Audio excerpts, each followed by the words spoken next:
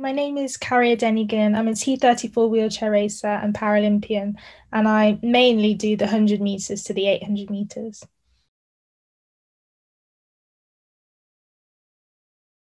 So for me, I pretty much just watched the Paralympic Games, specifically London 2012. And at the time, I was 11, and I'd never really seen people with disabilities do elite sport. So that just really inspired me, especially because when I was, at primary school, I wasn't doing sport with the rest of my friends and things like that because of health and safety reasons, and they didn't know how to accommodate me.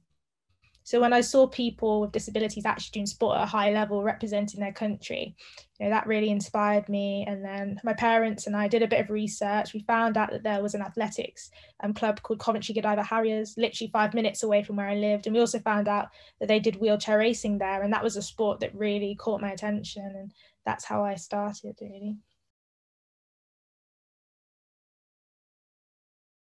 I think with wheelchair racing, it is a very technical sport. And with my disability, cerebral palsy, it kind of affects your kind of like your ability to learn new movements and your coordination. So it took me a while to get used to how to actually like push and learn a lot more about the technique. And we have to use special gloves when we push as well. So there was a lot to get my head around.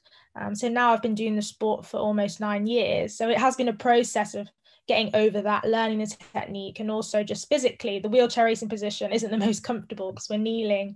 And with my disability as well, I can kind of feel that, my legs are quite stiff and things like that. So also getting used to sitting in a certain way was probably another physical challenge. I think I had to build up that confidence and just to be around other people with disabilities. I think that helped to build up the confidence and just to feel a part of something, to be a part of the Paralympic movement. And I think I did become more comfortable with myself as well. I built up a lot of self-confidence and self-esteem just throughout like everything in my life. And that was through sport, and sport definitely gave me that kind of confidence. Sometimes finance can be a bit of a barrier in para sport, because equipment is really expensive. Thankfully, there are charities that do support people with disabilities, but I think, that the support that people get needs to increase, especially in that sense, because, money shouldn't be a barrier. That shouldn't stop someone from doing sport. So I think more needs to be done in that respect. Also, when it comes to things like coverage, for example, on TV, I think para sport needs to be included a bit more in that coverage that you see. It shouldn't just be the Paralympic Games when you see disabled athletes. I think we should be able to see the sports more, and that also will inspire people and bring more people into the sport as well.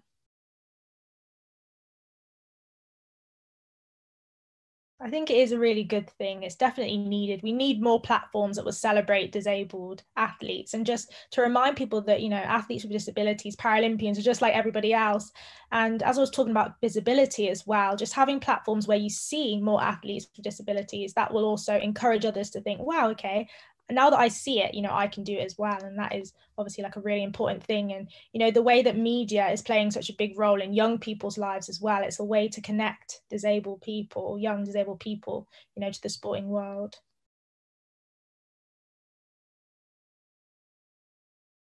I think patience is key. Things don't happen straight away. So I always say that.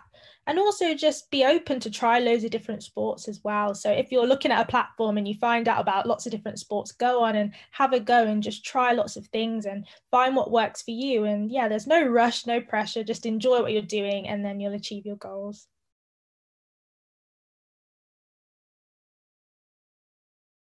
I hope that the future of sport will be more inclusive and be more diverse, that will celebrate all sorts of different sports and lots of different people. And I just hope that para sport will be recognised as elite sport in the same way that Olympic sport is.